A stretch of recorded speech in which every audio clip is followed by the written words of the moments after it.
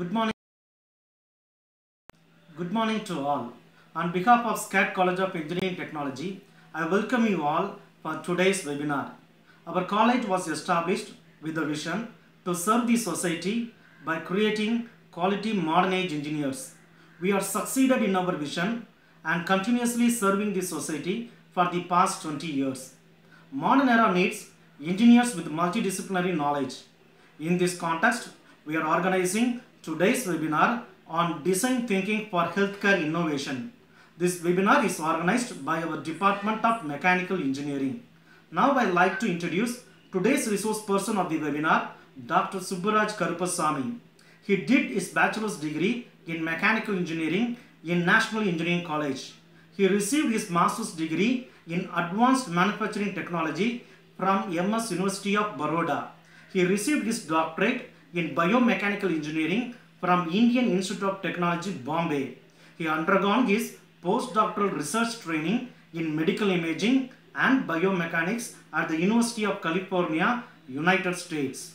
At present, he is working as assistant professor in the engineering product development pillar at Singapore University of Technology and Design.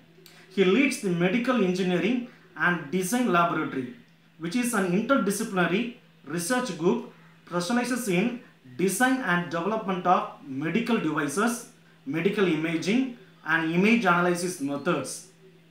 His research work resulted in 6 patents, 2 books, 50 peer-reviewed technical articles in highly referred international journals, and 85 international conference articles and presentation. Before going to the session, I would like to address few instructions to the participants. If you have any questions during the presentation, please type them into the YouTube live chat box. We will bring them up at the end of the presentation during question and answers time. Feedback link will be posted at the end of the session in the YouTube live chat box. You can view this webinar at any point on the same link. Without any further delay, now I invite Dr. Subburaj Karupppasamy to deliver the presentation. Welcome, sir.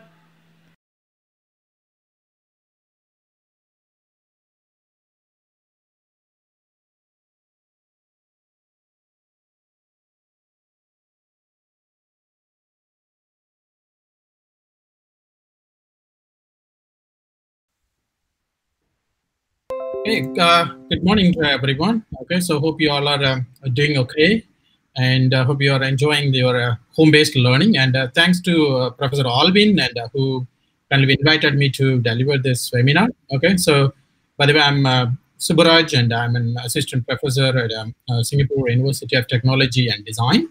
So today I'll be going over some of my work on design thinking for healthcare innovation. So just to give a quick background about the university where I work. So the university, we are a very young university. It means we are less than 10 years old. So this year we are celebrating our 10th anniversary.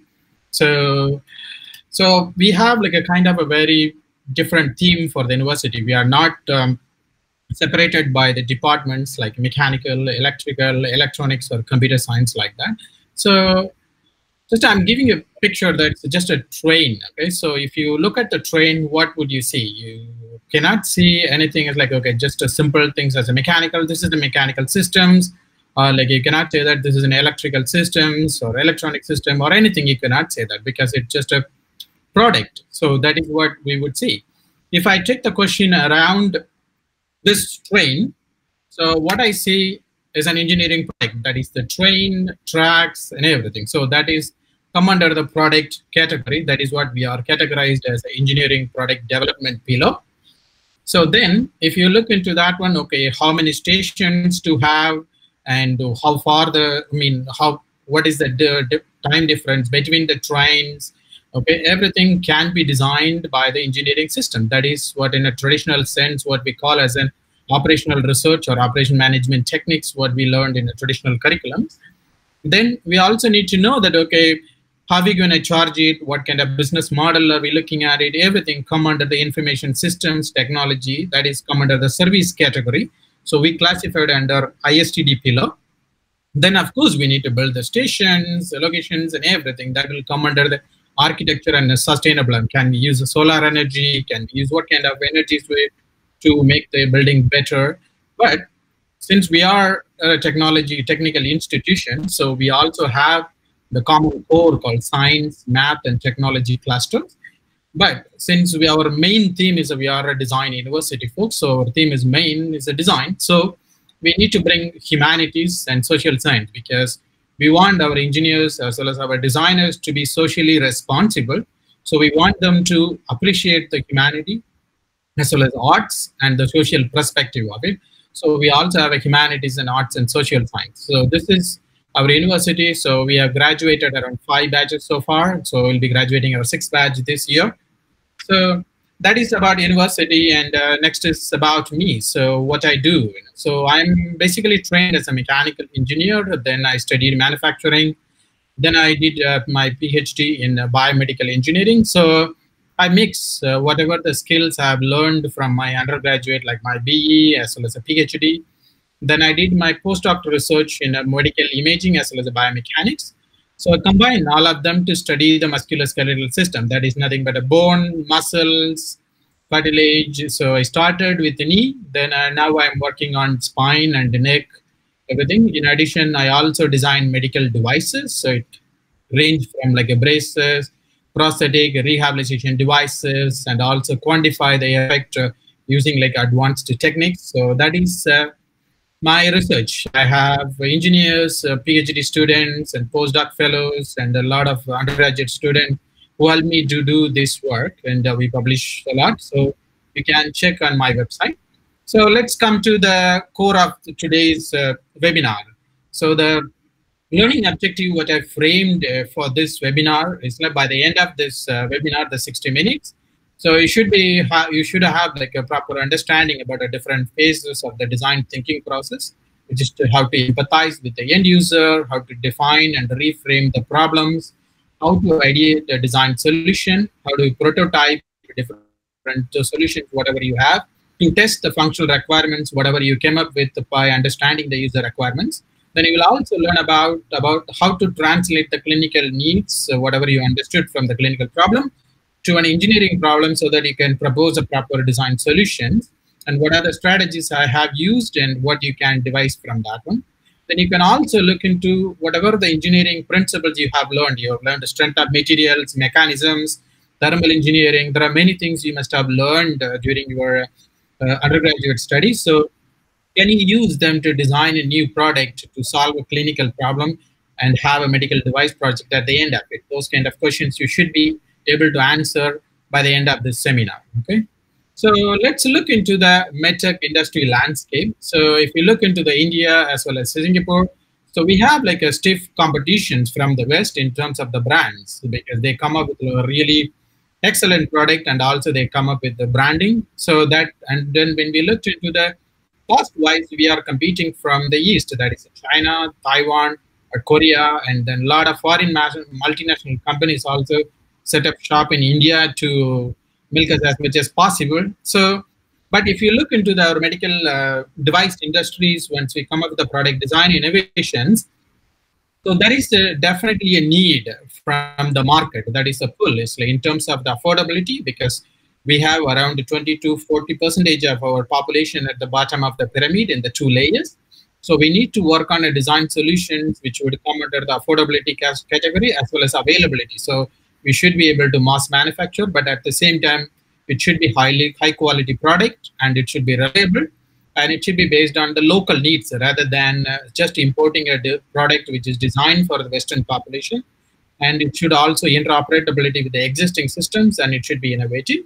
But if you look into the perspective of the low-cost solutions or the technological push, we are looking into a lot of 3D printing technologies, advanced CAD simulations, manufacturing processes, advances in imaging, which would provide like a lot of details which we are unable to get to earlier, and IoT, sensors, artificial intelligence.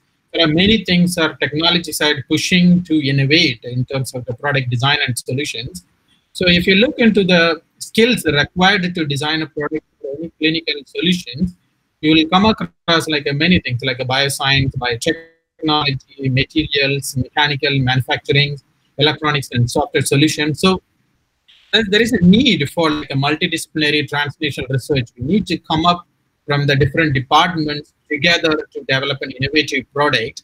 But at the same time, are we training our engineers to be open to such an idea rather than sticking to our own silos? Those kind of questions we should ask in terms of the research as well as the education perspective. So when we go into the industry, we should keep our mind open. So that is what I would advise for the young generation. So I categorize the major pull for the healthcare innovation as a pulse, that is the poverty, as well as the significant urbanizations, and also our lifestyle has changed what was in 1980s to now, and also our population is aging. So this may not be a big significant issue for the Indian scenario, but other countries are being affected by this aging scenario. So if you look into the South Asia, it's like almost 13 to 14% of the people who are living in extreme poverty. So when we design some things, can they afford it? Will it reach to those population? We need to ask the question. And around 40% of our people, Indian population, live in urban area by 2030. So that's significant, almost like a 500 to 600 million folks would be living in urban settings. And our lifestyle also changed. If you look into the Singapore, we are a very small country, but at the same time, we are 100% of our population live in urban cities. That's the highest in the Southeast Asia. So if you look into our lifestyle, what kind of food we eat, what kind of our activities, physical activities, mobilities, and everything we consider, we tend to be overweight, we have diabetes, stroke, respiratory diseases because of the pollution, a lot of different unique type of cancers. We also have a cardiovasculars. People die young, or otherwise they age with a lot of diseases, commonly disabled. They live longer, but are they live healthier? That is the kind of questions it affects. That drives us to the innovative aspect of the designs what we are into. So if you look into the aging perspective, so if you look into in Singapore perspective, it's like 1 in 5 citizens are aged 65 and above. Almost 40% of our workforce is aged above 50 years old. So it means like a medical cost is like almost $2,000 it comes into, okay? So that is like a pretty significant amount. So I like this quote. There is an excerpt by the like a Bruce Archer. So he's quoted in like almost 1980. That is one of very old quote, which talks about there exists a designerly way of thinking and communicating that is both different from the scientific and scholarly way of thinking, and communication as powerful as scientific and scholarly method. So it means like what he was trying to say, in my opinion, is that it's not about always the research we talk about it. It also, we need to think into the perspective, which is different from the scientific and scholarly way of thinking, which is a designerly way of thinking. That's what I call it is a design thinking. If I put the design thinking, the core, what I'm planning to give as a lecture in this one is that how to develop the empathy for the end users. Can you understand what actually the end user, the customer really wants, and what is the real needs rather than what the end user says? Can you work in a multidisciplinary team to create the design solution what we want? Can you fail after early and often in a prototyping and get feedbacks to develop a proper product by the end of the design process? Can you develop a technically feasible and business viable and market desired solution? That is what you decide, because if you cannot create a viable, business viable and market desired product, whatever you design, it is going to be shelved somewhere. It is never is going to end. It's not going to reach the market, or it's not going to reach your final audience. So that is important to keep that in mind, that it should be business viable and the market should desire for your product, whatever you design.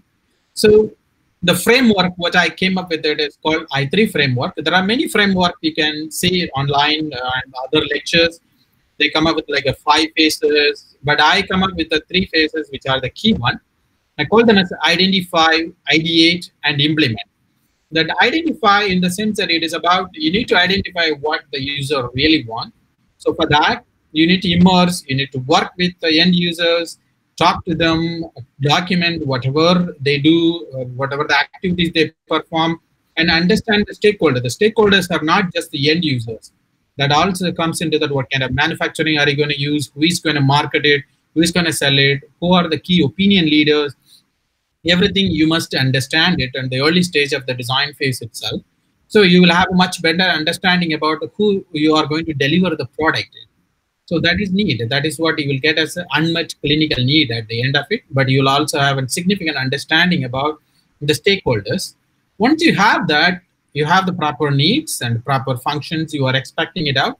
Then you can ideate to have a design solution that is like a participated design in the sense that you involve the end user during the design phase so that you can design a product what they desire rather than whatever you come up with it and you're expecting people to use it, which is not going to work. And also like be open to multidisciplinary collaboration so you can have a really innovative, technologically advanced solutions. And also you should understand what are the design constraints and the technical requirements you have. Then you can generate a proper design ideas and evaluate them against the needs to select the best idea possible to take it further. So at the end of the ideate phase, you will have like a really disruptive technology design solution, you would have it. And then you will go on implementing the design solution. In the implement in the sense that I'm looking at a working prototype at the end of it to demonstrate that, okay, it works. Whatever the idea you came up with it, it works. And you should be able to test it. You should be able to verify all the function requirements in the controlled settings. So you can consolidate and you can pitch it to the business investors and everything to take it ready for the market. So that is technical feasibility and you have a viable business. So you will also do like a cost calculations and everything you should be able to do by the end of this cycle. So this process ends with the proper business plan and a functionally working prototype. It means like you can demonstrate to the investor that yes, the idea I came up with for the particular design, particular requirements, I have a proper working prototype and I also have a business plan at the end of it. That is how it works on. But even though this looks like a really linear process, it means like, okay, I can do this one, I can do this one, but it never works that way. This is a completely non-linear process. So you will, when you look for like, okay, what kind of problem should I work on? You will come up with so many problems. But thing is, where should I focus? So you need to have a proper screening. Do we have, there is a really, this is a must have the need, or otherwise it is a good to have need, those kind of a lot of questions you can use to prove the ideas, select like a top 3 or a top 5, depends on your bandwidth. So you can select it, then you generate like tons of concepts for each and every need you select it, you generate, and then you test them, okay, is it fulfilling what I needed? So you are going like a diverging, then you are converging back, your final concept, then you are looking at, okay, does this solve the problem or not? Does it have a market viable? Can they sell it for proper profit margin? So all the questions you would ask at this stage, then you will be able to tell that, yes, I will kill this one. I'm going to kill this one as well. Only one is going to be viable. So I will go ahead with it. So it means you're not going to select only one needed to work on, because if that fails, you're gone. So you need to start from ground zero. It is better to parallelize the process so that you will achieve something which you desire. Okay. So let's look into the each phase. I'll give like a different examples based on my research work so that you'll be able to understand what I mean by that one. The first phase is identify phase. So the commercialization is necessary. As I said, as I told you earlier, the business viable as well as like a technically feasible and market desired solution is important to reach the end user. So instead of just thinking about the inventive idea, you also think about an innovative idea. Okay, so it is important that you have to bring it. You have to start with the unmet need rather than technology.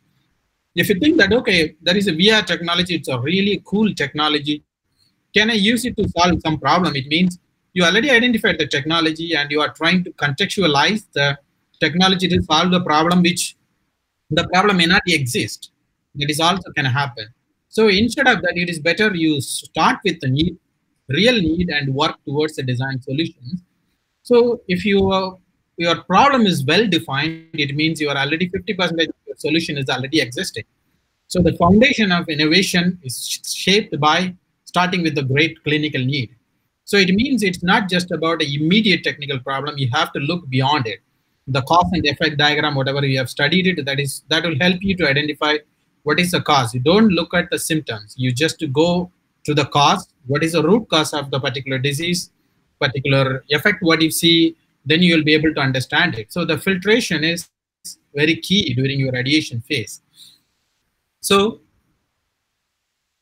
again, I'm starting with one more quote. It's like to understand the real user, that because you need to know that whether the need, what you think as a need, is a really need, or otherwise it's just another things the patient or some end user wants to have it. So although people often cannot tell what their needs are, their actual behavior can provide you with valuable clues about the range of unmet needs. It means you have to immerse yourself with the end user to understand what exactly the need is, rather than what they tell you. What is that? You have to read between the lines. You have to think about why they are saying particular questions. But how do we get that one? How do you gain empathy, in the sense that how do you understand the end user to get the true needs? There are many ways you can do that. When I'm going to give you the top 5, which I practice, it's about you have to observe the user's environment, where your final product, what you are planning to design, will be used. So you need to understand, you go there, you document, take a video, everything. You sit there and observe the whole day, do that and self-document it, don't talk to them. So those kind of things you can do it. That will help you to put the end product in a perspective, that how the use environment is going to affect your product at the end of it, because that will become your design constraint, or otherwise it will become a technical requirement for you. So then we look into the extreme user perspective. It means like, okay, if I'm going to design a toy, would my kid sit on the toy? Will it break? Those kind of questions, it's called extreme users category, you can see that. Or otherwise, if I'm designing a product, what if it is an elderly person is going to use, around 80 years old? Can they use the particular product? What if it is a left-hand user? Can they use it out? If the particular person has a Parkinson's disease, can they use it out? This kind of questions, if you ask it, you'll be able to design a product which, for the normal customers, they will really love it. So that is called extreme user perspective. Then you will look into the analogous scenario. It means like, okay, doing in a similar scenario, can I mimic the similar scenario to understand the problem better? That is analogous scenarios. Then to get into the cause, rather than just to solving the symptoms, can you ask the 5 why question? Simple, the problem is, well, okay, I just ran through the red light in the signal. So why did you run through? That's the first question you would ask. Oh, because I was late for work. Why were you late for work? So then you will answer, okay, I woke up very late. What went wrong? Why you woke up late instead of waking up early, like 5:30 or 6 in the morning? So, oh, no, my alarm clock didn't work because it broke. Oh, why? No, because I forgot to check. So these kind of 5 whys will get you, at least the 5 whys will get you into the deep root of the problem. So you will know that, okay, I'm not just going to throw that, okay, I should not run the red light. That's not the problem. Your problem is you forgot to check your alarm clock, whether it works or it's set for the right time at every night. So that is the thing. If you solve that one, everything is going to be solved. Your symptoms, all the symptoms is going to be solved. You are not going to be late for work. You're not going to wake up late. So everything is going to be solved. Not one symptom. You are going to solve like multiple symptoms along the way. So that is the one way to understand the true needs, what you want from the end users.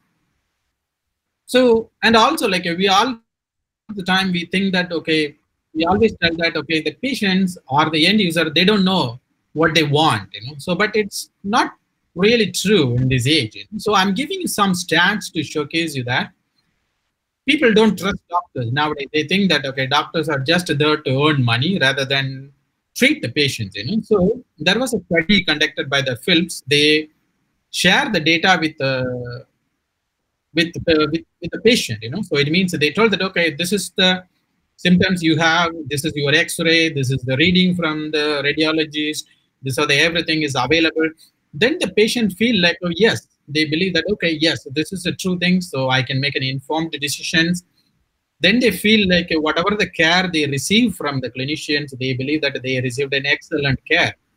Okay, so if they do not have the access to the data, they can see that, okay, their rate is like a really low. They don't trust. They don't believe that they received the good care. So it means you need to make them understand that, okay, what is the true nature of the disease and what is the treatment are you providing and why are you providing.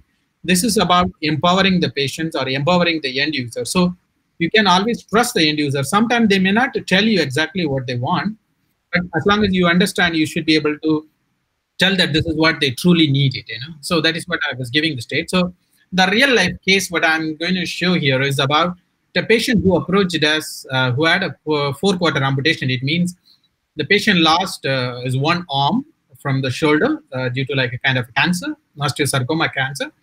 So there is no arm. His right arm is completely lost from the entire shoulder, joint, and arm. So the needs the patient asked us is that, okay, the prosthesis he wants, it should be lightweight, and it should not sweat at the interface where it connects with the amputated surface, and it should be aesthetically pleasing. It shouldn't look like a polio affected arm like the one which is showing in the picture, and he should be able to lock the elbow in any position. This is the simple needs given by the end user. So what we did in the center, we chased around the user. We talked to him, we observed him during the whole day, 24 hours we observed. Then we, based on the things, we observed that, okay, he's a frequent air traveler, and he also drives with one hand. And he doesn't ask for any help to put up the current processes. And also he wears a long sleeve white shirt to work every day. And he attends professional meetings, almost like 2-3 meetings every day. And he doesn't like sympathy for his conditions from anyone. And he also goes for a walk 5 kilometers every day. And he uses the prosthesis for support sometimes. And he doesn't want any active high-end prosthetics. That is what we observed it. Then we realized it, okay, even though the need given by like a not sweat at the interface and able to lock the position, why he gave, we really understood that one. So it means we said that, okay, it should be temperature controlled because he walks for 5 kilometers every day. So he thinks that, okay, because of that reason it sweats. So we should have a temperature controlled. Since he is an air traveler, we cannot ask him to take out his prosthetic every time he passes through the metal detector. Yes? So it should have no metallic parts. And also like he uses the prosthesis for support, and he attends a meeting in the center. He only needs 2 positions. He doesn't need to lock in every degree. So only 0 and 90 degree works. And since he wears a long sleeve, we cannot have a prosthesis which struck the shirt, So we decided the polished surface to put the shirt. And also we need to have the color, proper color, because he wears a white shirt. And also like since he attends a professional meeting, someone might accidentally touch his arm because they think that it's a real arm. So we need to have a soft texture for a hand so that they would feel like it's a real arm. So these are the remodified need we came across it. This is just by shadowing the end user. That's what I was earlier explaining, that it is important that we understand the real need by observing the one. We immerse ourselves into the user's environment. We ask the right questions. We ask the 5 why questions. Everything we applied, we end up with the real needs for this particular patient. Okay. So then we came up with it. Okay, can we divide the problem into a design one? So we came up with like 4 different design subsystems for this prosthetic. That is the interface design. So the complex shape must capture it, and also it should be lightweight, and she should be able to self-lock it rather than pulling up the shirt and lock the button so he can. And the soft material hand structural design. That is what we came up as a technical requirements, and it will be easy for us as an engineering designer. We should be able to solve this problem now better way rather than looking at it as a prosthetic. Yes. So that is the first one. That is the identification of the problem and understanding the stakeholders and engaging with the end users and the clinical immersion. Now we need to come up with an ideation. Okay, how do we involve the users in the design process? How do we collaborate with us? And then what are the design constraints we would have? What kind of ideas we will have? So when we come up with the concept, we always apply the commercialization filter very early. It means, okay, can we commercialize? What would be our profit margin? What kind of business plan we would have? Can we have it as a use and throw device, or otherwise can we sterilize and use it again? These kind of questions we would ask earlier itself. So the commercialization filters are applied during the concept selection process itself, as well as the concept integration itself. Because the winning design, it doesn't just overcome the technical challenges. We can design an amazing, technically complex design, but what if we are unable to sell it because no one wants to buy it because it is really expensive, or otherwise it's too difficult to use it by the end user who are like a common folks. So the winning design must have the commercialization filter early. That is what we are trying to solve it in the ideation phase. As I explained earlier, instead of choosing one idea at the expense of the others, can we have a creative solution resolution to take like a pick and place some of the elements from the different ideas to create a better design solution? So sometimes like one design feature of the design one would be better than the design, the same design feature of the design two. So can we take that one? Can we create a design three? Okay, so these kind of question you can ask for it. So you cannot just ditch an idea because that one design element is not working. So can we keep our mind open to an idea that, okay, can we have a multiple designs and pick and place to create a new one which is superior to each other? Okay, so this is what we do in the lab, you know. So when we have an idea, we just put it into different ideas, different color codes. We talk about each design functions. So then we mix and match. So we drink enough coffee and sugar, you know. So we say that word is like given enough time and sugar, we will invent something at the end of the day in a high, you know. So that's what happens in the ideation phase. So in a traditional concept evaluation phase, is that like we have a technical requirement. We will say that, okay, the device must be delivered, but not through a surgical incision. So we will assign weightage. And we will evaluate the designs, whatever the design we come up with, like a design 1, design 2, design 3, design 4. We evaluate it. Then we see that, okay, where are the things go negative? Where are the things go 0? Here, the 0, it means the baseline, whatever the design we have, or we will take the current existing solution. So that we assume it as a 0. So if the design features of the design 1, which is similar as the baseline, then we will assign 0. If it is better than the design feature, then we will do 1. If it is worse than the baseline, then we will assign -1. So that is how the code works here when we evaluate the design. When there is a -1, then we will look into that one. Okay, is there any other design which has a +1 or otherwise 0? For example, if I take it into the third requirement, the device must not lead to thrombic development. You know, so it means, okay, there is a design 1 and the design 2 has a negative feature, but the design 3 and design 4 are functioning the same or they are performing better. So we will see that even though the design 3 has the highest one, but it has a minus in the last one. So can I take one design element from design 1 or design 2? Can I sneak it in to create a design 5? So this kind of questions we ask. Okay, so that is what comes.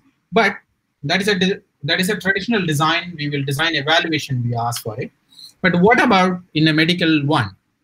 Because as I explained earlier, the commercialization hurdles are very important. We need to tackle early. So in addition to the technical feasibility, we'll also look for it. What is our IP position? Can we generate a new IP, or can we take a license from someone else at easy cost? You know, those kind of questions we will ask.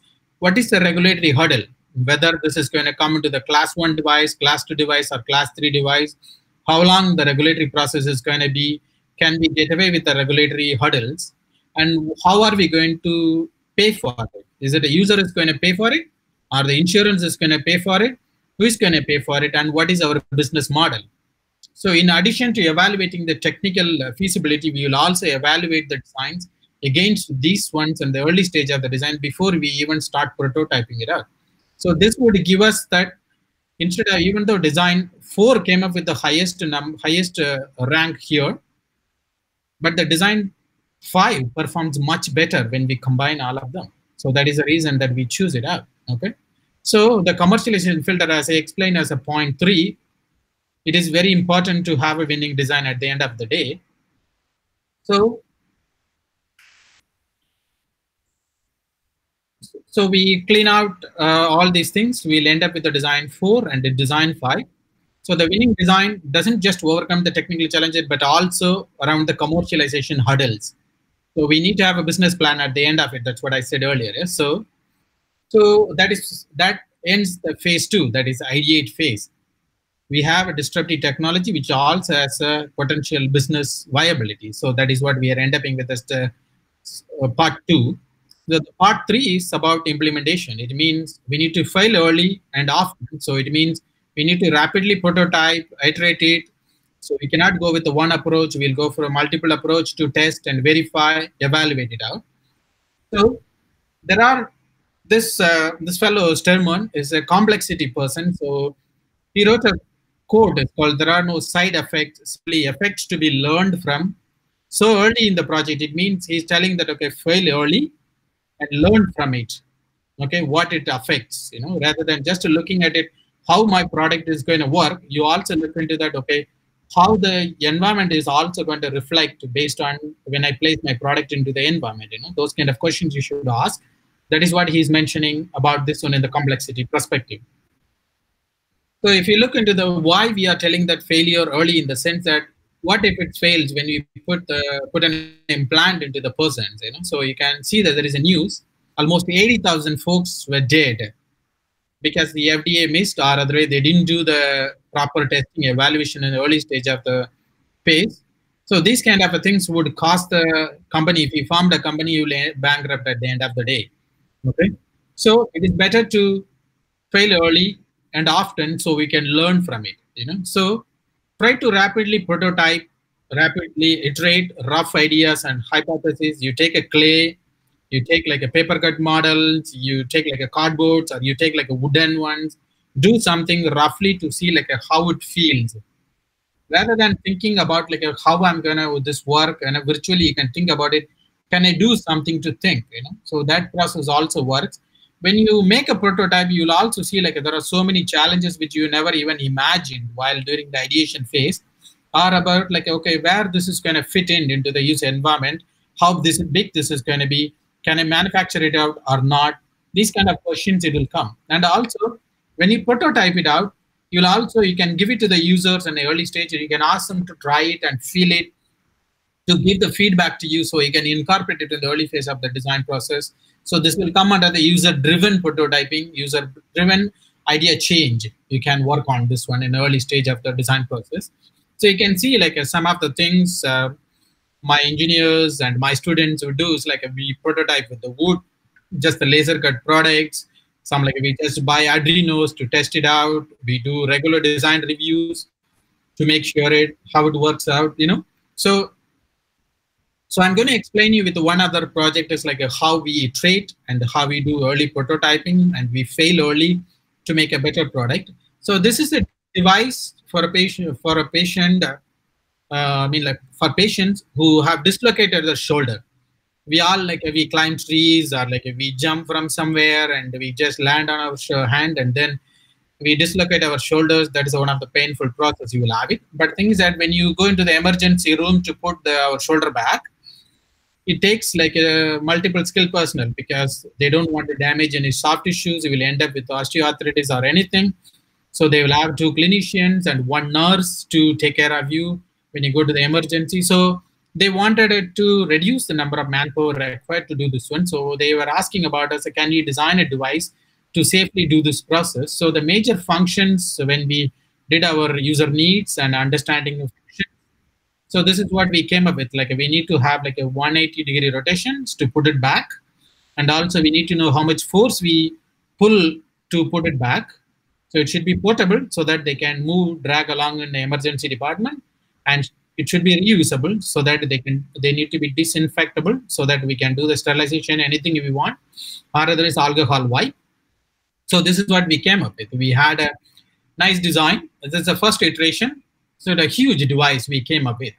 So we can see that this device, it's like a really big device which is sitting in the bed. Some of the rooms,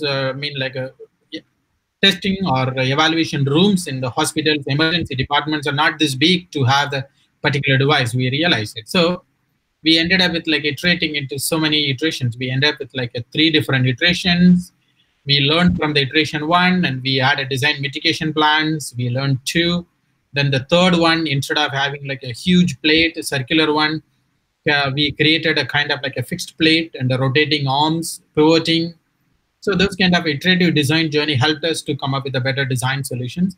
You can see like how many iterations, how many prototypes we made. So many prototypes. We even just like buy things like pillows, or like we bought a crutch and we cut it and then put it in to test it out. So we can repurpose an existing designs. and we test with our own students and everything, and CAD models to understand, visualize it. And you can also see like a lot of electronic prototyping, different circuit, different sensors, breadboarding. We can visualize it out. Once we have it, now we can see the final product. It looks, it has no resemblance to our iteration 1, because our prototyping, our industrial design applications, this is the final design look like it. Okay. So what I was trying to say in the sense that you have to have like a multiple iterations so that you can learn better from that one.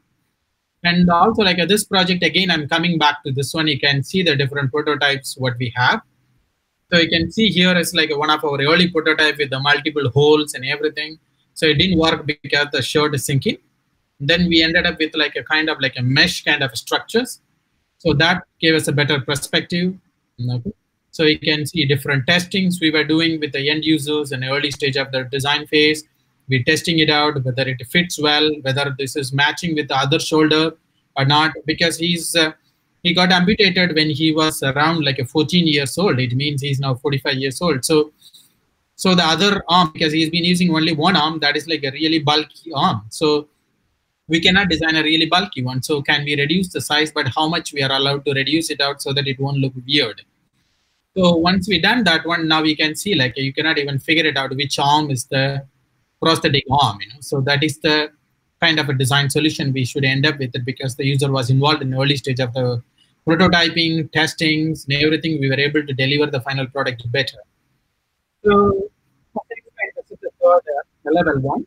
So our final process is the business plan and a functionally working prototype. Here we ended up with a functionally working prototype. What about the business plan? What you should do, take care of it. So the holy grail is about you need to take care of the 4 elements. That is efficacy and efficiency and the user experience and the cost. That's what the 4 E's. Without this one, you will not be able to sell anything in the market. So what I mean the efficacy in the sense that you must have the better outcome for the medical interventions and a more complete recovery than the partial recovery, and should have less side effect. So the stakeholders are patients, clinicians, and insurance industry. The efficiency in the sense that can we have a better outcome with a lesser effort or the shorter time? And the experience in the sense that whether the clinicians are experiencing with your device, the better experience they have, they can treat more patients. The patients are having better experience. Can it adapt? Can it be suitable? Is it reliable? That's kind of questions you can ask in the experience. Economy in the sense that is it a cost to the patients? Is it a value for the money? Or can you create a viable business opportunity? Do you have the target market by the end of the one? So your business plan also will be ready by the end of it. But we're forgetting one thing is the sense that workforce, that is our students. So how are we going to develop workforce who can design these kind of products? So what kind of education are we providing to them? So we came up with a framework. It's like, can we have a course where the industry, as well as the academic, as well as a healthcare industry, that's a hospital, can they come together to offer it? So I offer a course to have the student experience that the design process is called engaging. That's about can they have a real world clinical problem to solve so that they can understand the real need and hands-on experience.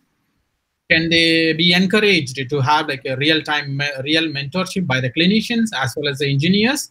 Can they learn from what they've learned, what the design solutions, what they learned from previous courses? Can they reflect it out? Can they leverage their experience and then to solve a clinical problem? And also, can they integrate their engineering knowledge and the clinical knowledge with a real life problem? Can they use the data analytics or the quantitative solutions, whatever they have learned? Can we give them opportunity to integrate their personal experience? Because some of the parents or grandparents, they may have had certain kind of diseases, they have suffered it. So we have our personal investment there. And also, like, can they, instead of just doing a course project, can they really contribute to solve a real problem so that they can become an entrepreneur at the end of the day?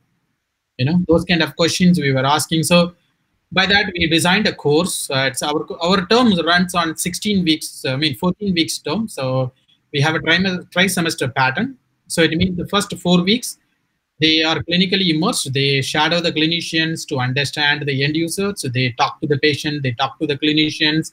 They also, in parallel, they also understand what are the standards, what are the regulations in the form of lectures and design activities. Then the next 4 weeks, they do the first two of it, that is the innovation and ideation of the technology. Then the last 6 weeks, they focus on prototyping it out and coming up with a business plan. So in 14 weeks time, they will have the proper business plan and the working prototype at the end of the term. So they can decide they wanted to file an IP, they wanted to take it as a startup. That is what provides. So some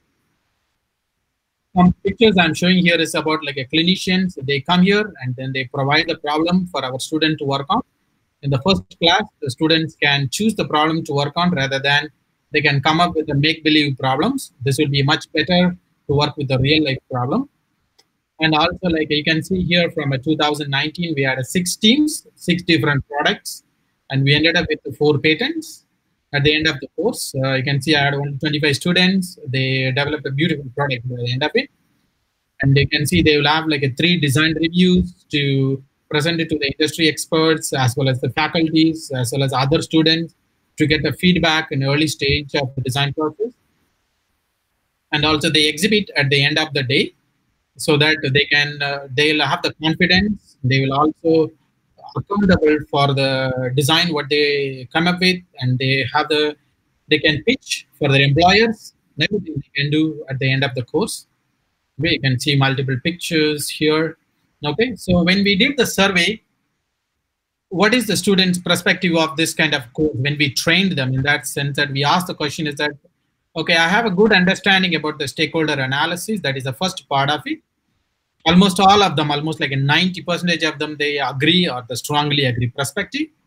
And then when we asked them that, okay, I was able to better engage and involve the users in the design process, here also we come up with a 95% almost. So that is a significant kind of like an impact we have had on the young engineers. They will end up in the healthcare industry.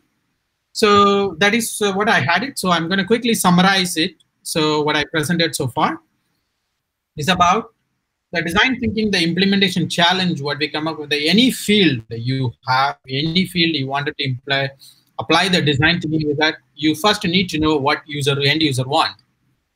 Sometimes as a providers and a researchers, we think that, okay, we are better and we have the expertise and researchers.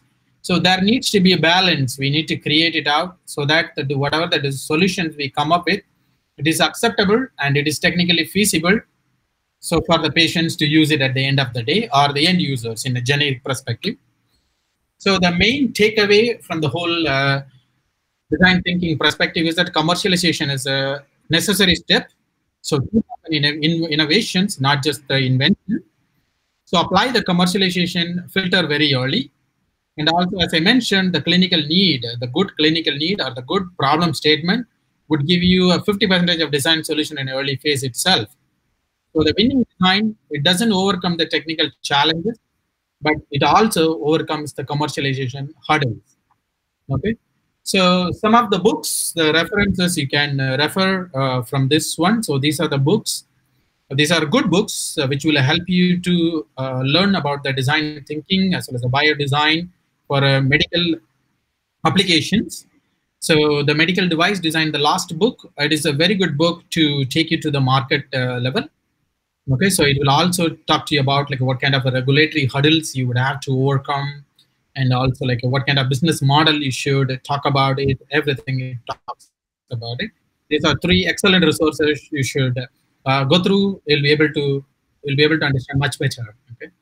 Okay. So thank you. So I'm open for question.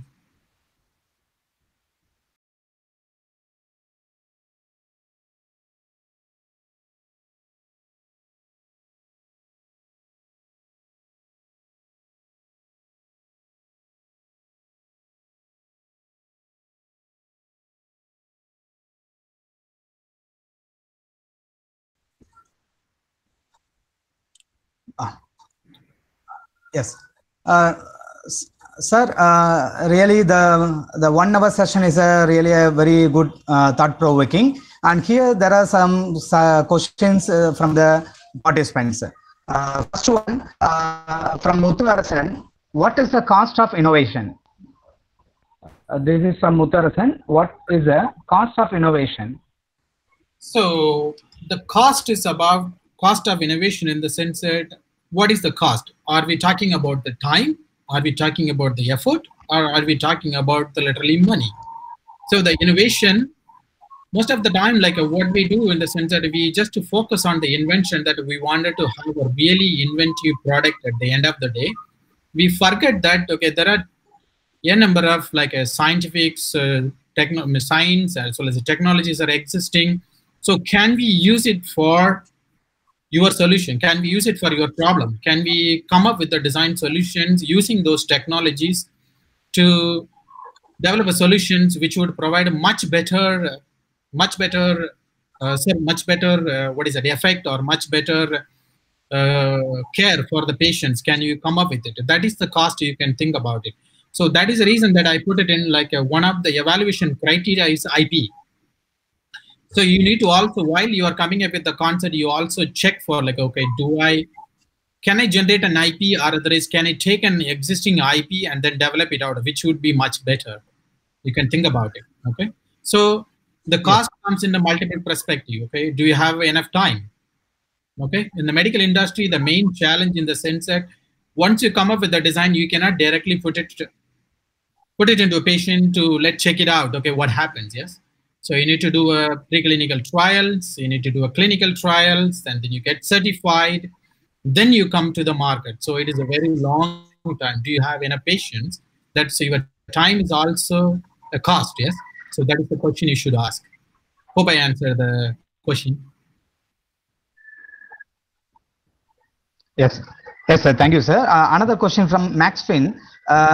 It is a good presentation, sir. My query: does the prototype created affect the regular growth of bone joints in arm or shoulder, etc.? If so, yes. Is there any alteration that is to be made in iterative design? Shall I repeat, sir? No, I think, okay, I will repeat the question so you can tell me that whether I understood the question in the right way, okay? So your question is... Sure, sir.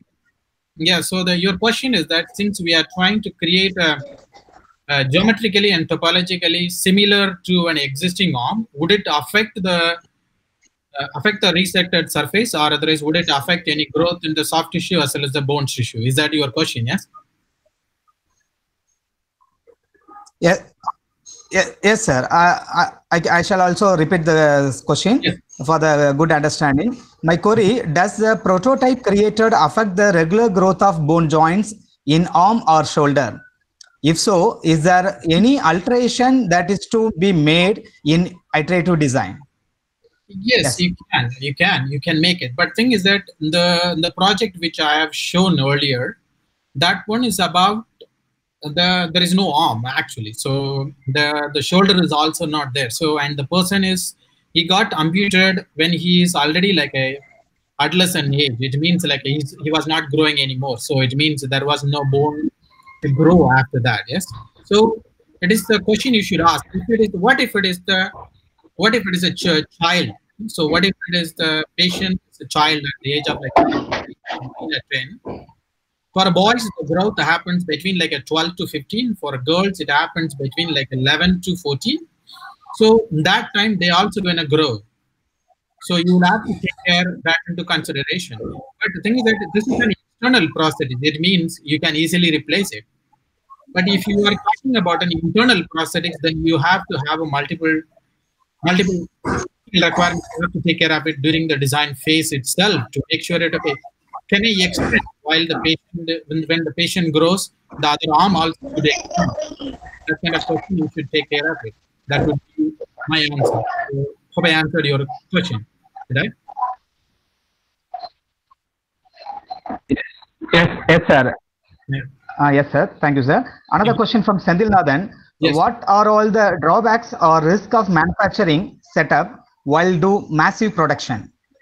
What are all the drawbacks or risk of manufacturing setup while do massive production? Okay, I understand the question. So the thing is that, okay, to manufacture a medical device, you will have to each and every element of the supply chain, including like where you buy the material, and who made the material.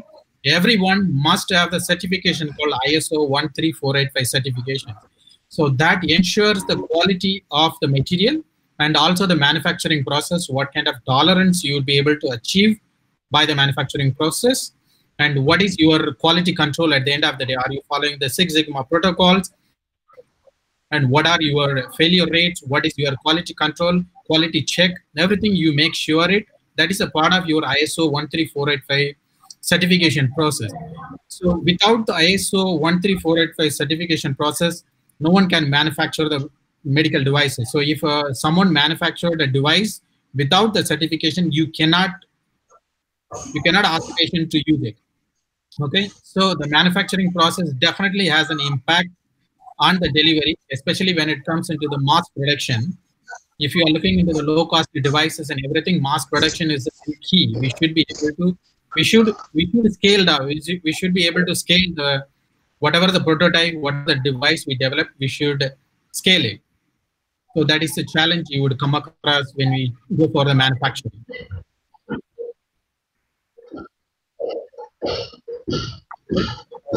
Have the question? Yes, sir. Thank you, sir. Again, Muttarasan is asking a question. Sir, what type of metal used to make this kind of the prototype? What type of metal used to make this kind of the prototype? So when we do prototype, we use like a wood, we use aluminum, or otherwise we use like simple 3D printing, any of the 3D printers, like even the $300 3D printers, whatever we have, we used to make it up. And in the early phase, when we try to check for the form factors and everything, we use clay also. We use clay, we use cardboard boxes, everything we use in the early stage of it. When we go for the beta level prototype, we tend to go for like hardened aluminum, or otherwise we tend to go for a stainless steel. That is the prototype we make it. But to go into the implantable or clinical trial ready version, we must have a biocompatible material. Either we should go for a titanium or cobalt chromium. So those kind of material we need to go for it. We cannot use any of the prototype what we used. We developed it up. So we must make sure it is biocompatible. It doesn't irritate the skin, or if you are going to implant it out, it doesn't generate any other foreign body particles inside. So many things we need to consider it out. So the material choice will come when you go for the scaling up for productions. So when we are testing out for technical feasibility and also viability and everything, we test it out with a quick rapid prototyping, which is simple aluminiums or wood, or just a 3D printing, any of the clay, any of the material, whatever be available, we use it for prototyping purpose. Yeah, thank you, sir. Another question. This is from Siva Saravanan, Paramasivan. Sir, the presentation is really excellent. In this entire journey, do you also involve business analyst teams who are healthcare domain? If so, what is their involvement? Yes, we do involve them, because the thing is that, as I explained earlier, that first when we do the identifying the good need also has the component is called market, because the business analytics, they would help us to study the market, and also they will give us like, okay, this is your primary target market, this is your secondary market. That would give us very clear understanding is about whom are we targeting at the first stage to create a viable business. So that also would determine that whether it is a good need to take it to further, or otherwise let's kill the need and look for another need. Because it is important, because without the viable business, there is no use in like spending your time. This goes into the first question of the cost of innovation. You can innovate it, but if no one is going to use it, there is no point in innovating it. So the business analytics, they do play a key role in the early stage of the design process. Yes, sir. Yeah. Yes. Yes, sir. Thank you. This is Ganesan. The webinar is very nice.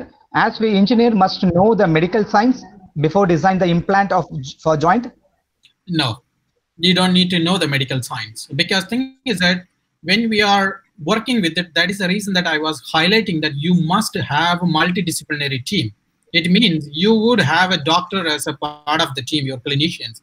The thing is that why I always insist that the doctor or the clinician, the end user, to be the part of the team, in the sense that you can design an amazing product and you can ask, you can say that, okay, yes, I have created an amazing product to a patient, and can you use it? No one is going to believe you because you are not a doctor. So you must have a clinician who would become your leaders, and also who will try out your product in the clinic to tell you that, okay, yes, product offers value. This product offers the kind of the treatment you are looking for to the patient, so that they would become your ambassador to sell the product in the market. Also, they would be able to give you all the medical knowledge or anatomy, physiology, biomechanics background, everything they would give you.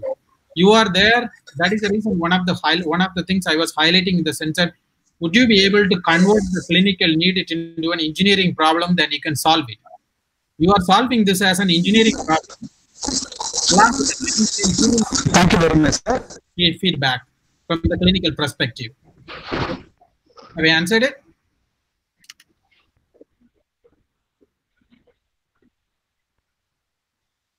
Oh, sorry about it. Sorry about it.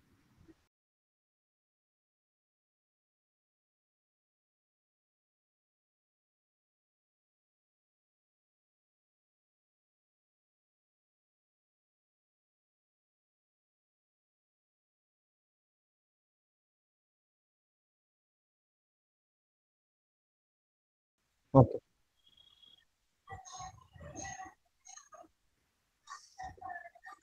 Yes, please go ahead. Yes. Sir, he's asking, can you suggest some ideas to develop student project in development? Can you suggest some ideas to develop? What I would suggest in the sense that can you go for, I would suggest you to go for a short internship during your summer or something to a hospital. You don't need to go for a paid internship or anything. Go for an internship and shadow around the clinicians or a physiotherapist or a nurse or anyone in the clinic. You will get tons of ideas. Tons of ideas, okay? So rather than me suggesting an idea, I would suggest you to immerse yourself with the clinicians in any hospital. It doesn't matter how big the hospital is, okay? You will come across, at least in a single day, you will come across 10 problems, minimum 10 problems you will come across, which would help you to respond, okay? So artificial organ development, organ development, people are working on it. They are like a kind of a bioprinting technologies. Those kind of technologies, people are working on it. So yes, you can work on it. So the student project, in the sense that, I don't know, what is the timeline are you expecting it out? Are you looking for like a 1-year project with a full time as a master thesis? Or are you looking for a PhD level project? That would define the scope of the problem you can look for. So to check for needs or ideas, I would suggest you go for a short internship, even if it is 1 or 2 months. You will come across with so many problems available in the clinic. Because if I take you to Indian scenario, there is many problems in resource settings. Because some of the hospitals, they don't even have enough resources, advanced technologies to work on. So yes, this would help you to look for problems. Okay, that's what I would suggest you. Okay, rather than just looking for ideas, go and immerse yourself. Okay, yeah. UG level project. He's answering as an UG level project. UG level project. I cannot think of an immediate idea that which you can work on in a UG level project. I think I would suggest you can email me. I have the website link and email link. You can email me. I would be happy to talk to you often. I think it's a question for job. Yeah. Yes, please go ahead. Yeah, sure, sir. This is the last question, sir. Yes. Sir, is there a big scope for automobile design industry? What do you mean by big school for automobile design? Big scope or a big school? Big scope. Big scope, of course. Automobile. Scope. Of course, automotive industry is like because this mobility is personal mobility is a really hot topic. Yes, so that is the reason that you are seeing like, so many Tesla. Why Tesla is highly, I mean, highly valued. So yeah, so you can say that automotive industry has a huge scope. So no worries. Okay, as long as you are good with your technical skills and everything, you are valued. You'll be in high demand. Okay, there is no field which is bad. Okay, no field is bad. It has significant scope. Okay.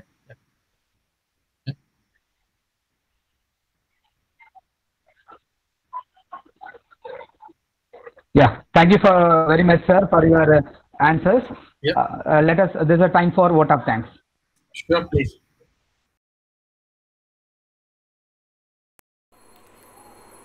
Greetings to all. This is Dr. Sundararajan, Associate Professor from Department of Mechanical Engineering. On behalf of SCAD College of Engineering and Technology, I am honored and lucky to have the opportunity to propose a vote of thanks to those who have directly and indirectly contributed to this online webinar organized by our institute. At the outset, I thank our resource person, Dr. Subburaj Karupppasamy, Assistant Professor, Engineering Product Development Pillar, Singapore University of Technology and Design, for his wonderful and valuable presentation on design thinking for healthcare innovation. We are really enlightened with your knowledge and presence. Thank you, sir. We are thankful to our Honorable Founder Chairman and Managing Director for their continuous motivation for organizing this kind of the technical webinar session. I would like to thank our General Manager Development, Assistant General Manager, Principal for their enthusiastic and consistent support. A special thanks to the organizing committee for their unflinching support and coordination. I would like to thank all the respected active participants who have blessed us with their presence. With these warm words and a kind message, we move to the end of today's webinar. Kind attention to the participants. Feedback link is provided at the chat box and description. Feedback also carries a small assessment. Hope this will enhance and trigger your knowledge. Kindly fill it out. After submission, you will receive the e-certificate through your registered mail. Once again, I thank all for your cordial cooperation. Let us meet on next webinar soon. Be in contact. Thank you all.